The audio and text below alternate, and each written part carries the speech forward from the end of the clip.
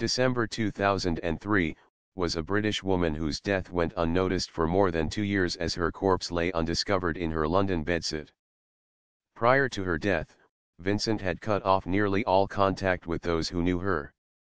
She resigned from her job in 2001, and moved into a shelter for victims of domestic abuse.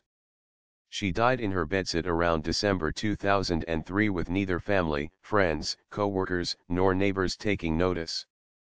Her remains were discovered on January 25, 2006, with the cause of death believed to be either an asthma attack or complications from a recent peptic ulcer.